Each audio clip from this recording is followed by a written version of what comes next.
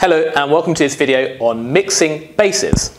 And what I mean by that is when the base, do you remember when you have this power expression, this base is the lower number and the power, also known as an index, the plural indices, is the kind of smaller number at the top. So what if we had different bases? This has a base of 2 and this has a base of 4. Can we write 4 to the 7 as 2 to the power of something? And the way we do it, if we just think, well, how could we write 4 as a power of 2, as 2 to the power of something? Well, we know that 4 is 2 squared, so we could write the 4 as, in brackets, 2 squared to the power of 7. So I've just replaced 4 with 2 squared. And that means we can use our laws of indices, where when we have a power expression to another power, we multiply the powers together, so it's 2 to the power of 14. So let's use that to solve these various questions here. We've got the first one. If 2 to the k is 4 to the 11, find k. So we've got 2 to the k is equal to 4 to the 11. Now, 4 we know is a power of 2. So we could replace the 4 with, in brackets, 2 squared to the power of 11. And that means we can simplify that. We times the powers together to 2 to the 22. Now, because the bases are the same, that means we can just equate the powers. So k must be 22, so that we have 2 to the 22 equals 2 to the 22. So k is 22.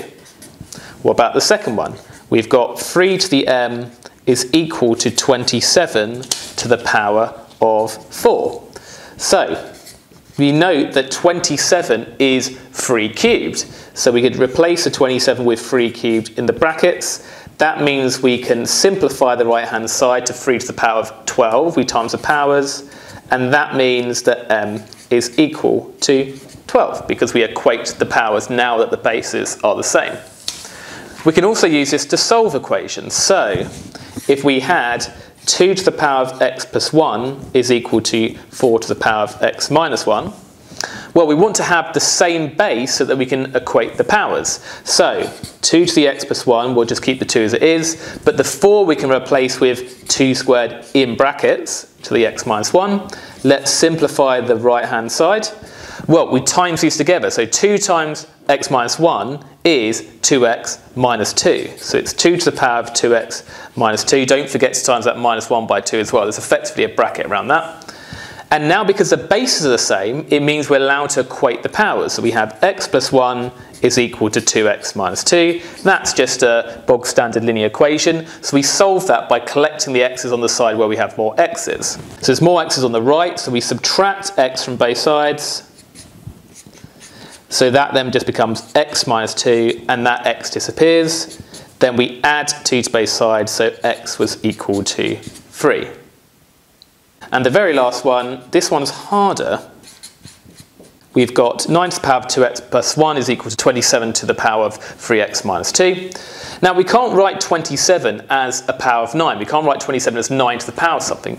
But 9 and 27 are both powers of 3. So we could replace the 9 with 3 squared, because 9 is 3 squared. And we can replace the 27 with 3 cubed. So we have the same number here now, the same base. We can use laws of indices to simplify. So 2 times 2x plus 1 is 4x plus 2. And 3 times 3x minus 2 is 3 to the power of 9x minus 6. Now the bases are the same, equate the powers. 4x plus 2 is 9x minus 6. Collect the x's on one side, so I'm going to collect on the right side because we've got more x's there. So we subtract the 4x, we now have 5x there. And at the same time, I'm going to add 6 to get rid of that minus 6. That 2 plus 6 is 8. Divide both sides by 5 because x is being multiplied by 5. And we have x is equal to 8 over 5. And that is the solution.